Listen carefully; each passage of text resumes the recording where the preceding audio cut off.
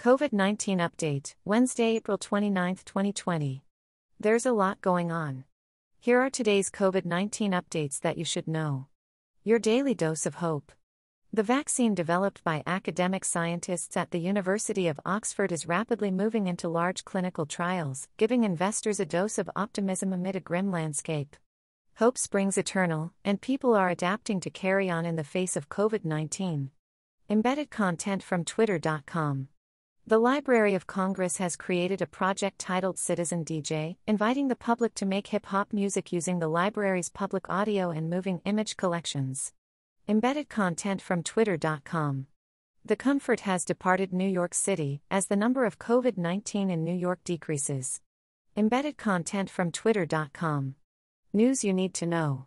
The death toll in America continues to rise, surpassing the number of soldiers killed during the 9 years of the Vietnam War. Embedded content from Twitter.com.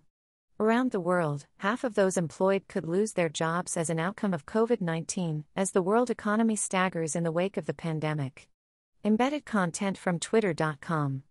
The world's biggest meat companies have ceased operations at slaughterhouses and processing plants in North America as over 5,000 employees have fallen ill with the coronavirus. However, President Donald Trump invoked the Defense Production Act, ordering them to remain open. The order dissolves liability to the companies should workers become sick or die, but doesn't outline specific mandates to increase worker protections. The food supply chain and possible weaknesses within it continue to capture global attention.